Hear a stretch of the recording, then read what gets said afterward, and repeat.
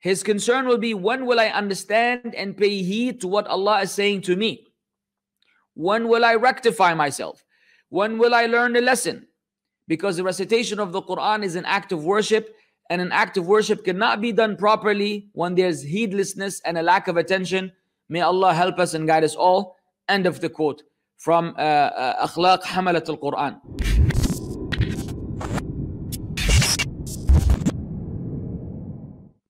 So do you see the significance of this? And I want to connect this with our condition in Ramadan. And I've been saying this for years, ya akhwan. I've been saying this for years, and alhamdulillah, some have understood and some they don't understand until now. But there's no harm in making another attempt at delivering this important reminder for all of us, beginning with myself. The obsession that we have created around Khatm al-Qur'an and completing the Quran is something that is extremely strange.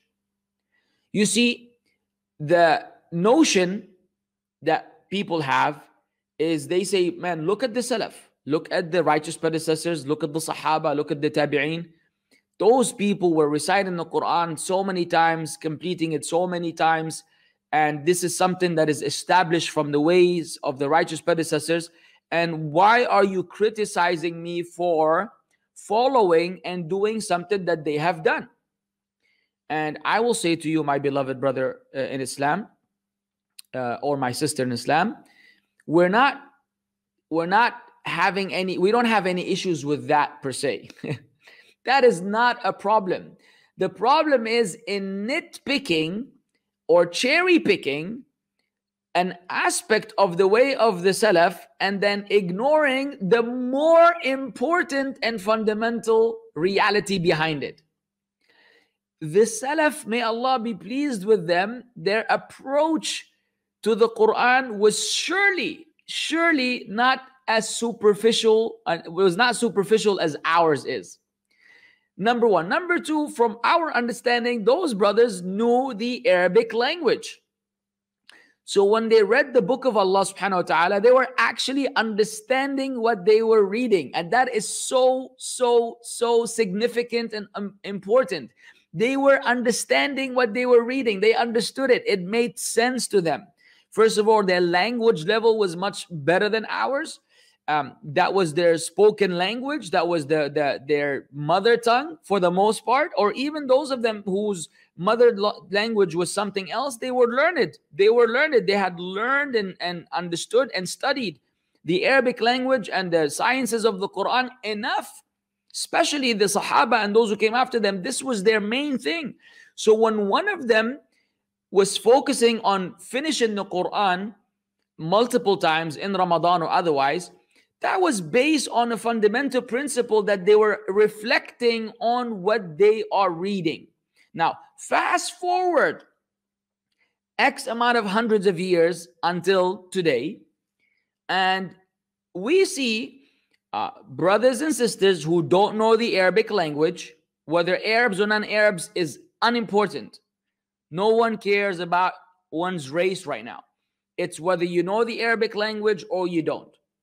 So people that don't know the Arabic language, even Arabs, by the way, even Arabs whose local dialect, whose daily language is very superficial and is not really coherent, nor is it at a level that allows them to understand the deeper aspects of the Quran. I mean, they know the vocabulary and the words, but a lot of the vocabulary in the Quran is not used in common language today. So therefore, there's still a gap and a barrier of understanding between the average Arab today and the language of the Quran, which is a lot more complicated in that sense than what we say today in our daily conversations. So when you fast forward and you see that people are reading the book of Allah primarily to finish the surah, because when they finish the surah, they want to finish the juz. And when they finish the juz, they want to say the juz. They want to say, whether they want to say or they want to feel is besides the point. I hope they don't want to say to the people, oh, I did one khatm.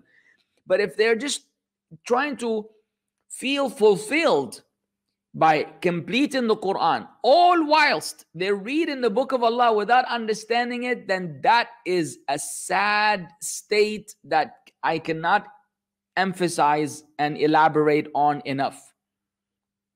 Allah al-Musta'an, Allah al-Musta'an. Allah's aid is sought if this is the condition we're in, that you finish the Quran in Ramadan or outside of Ramadan, but let's just say in Ramadan. And طيب, can you tell me now, can you explain any aspects of it to me? Can you tell me what you have understood from reading the book of Allah in Arabic with your beautiful tajweed? Do you actually know what you were reading? Do you know what Allah was telling you? Did you get to do the tadabbur and the tadhkirah that you're supposed to get? And for the most part, people will say, no, I don't know Arabic. So what is more important then? What is more important is that you understand the message, man.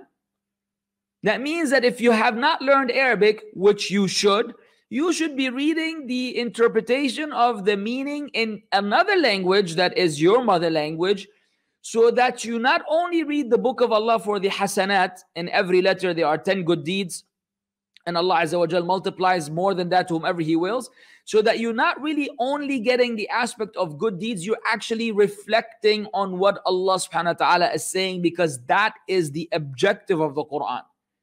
The objective of the Quran is not mere recitation, but it is recitation with contemplation and pondering and understanding, and then of course at the end of all that, implementation, which we lack.